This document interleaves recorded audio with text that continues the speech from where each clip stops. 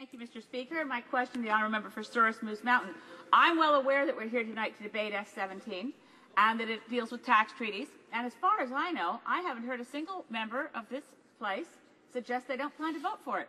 And I find it strange that on a treaty of no consequence, a bill of no consequence which everyone supports, we have time for debate, we have committee hearings, but on something that threatens the sovereignty of Canada, the Canada-China Investment Treaty, we never had hearings and we never had adequate time for debate. I wonder if my honourable friend from Souris Moose Mountain would like to join me in urging that we still have time for debates before that treaty is ratified.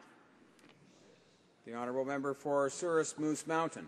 I might remind the member that we're soon going to be off in summer break, so time is going to be short. But to say that this treaty is of no consequence surely must mean the member has not read the legislation or hasn't listened to business, because business is quite clear.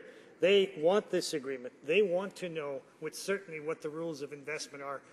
Millions of dollars transferred, in fact, billions of dollars that create jobs, that create long-term prosperity in both countries. And so it's important that we deal with the legislation here today, and it's important that you be given the opportunity to debate this. Now, if we said you don't have the opportunity to debate this particular tax treaty, I can imagine what the member might say. We must have the time to debate it.